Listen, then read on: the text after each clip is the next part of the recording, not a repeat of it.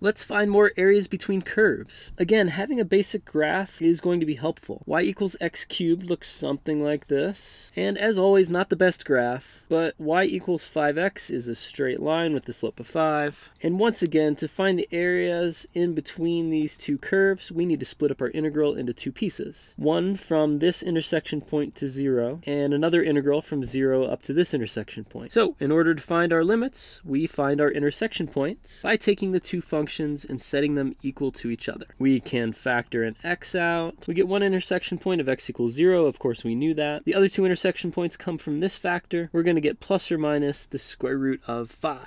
So the area between these two curves is going to be represented by two integrals, one from negative root 5 to 0, and the other from 0 to the square root of 5. In the first region, where the x values vary from negative root 5 to 0, you'll notice that the top function is x cubed, and the bottom function is 5x. In the region where the x values go from 0 to the square root of 5, you'll notice that the top function is 5x, and the bottom function is x cubed. It's a good thing that we're experts at integrating. We can integrate x cubed to get 1/4 x to the 4th, and we can integrate negative 5x to get negative 5/2 x squared. And then all we have to do is plug in our oddly inconvenient limits, but this will give us a good opportunity for some algebra. Plugging in our upper and lower limits of integration gives us this. Sorry I ran out of room for this term, but we're just plugging in a bunch of zeros. And we can simplify.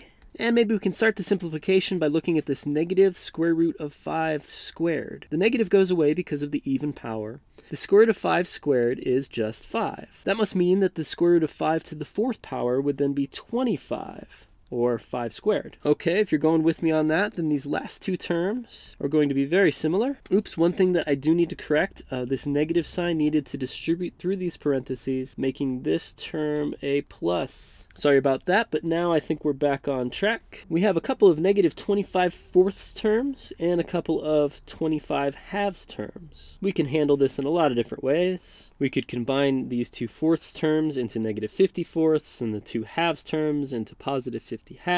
We could then think of this 50/2 as 100/4, thus giving us a final answer of 50/4, which reduces to 25/2. And that looks good to me. All right, let's zoom out on this thing and let's check out the next problem.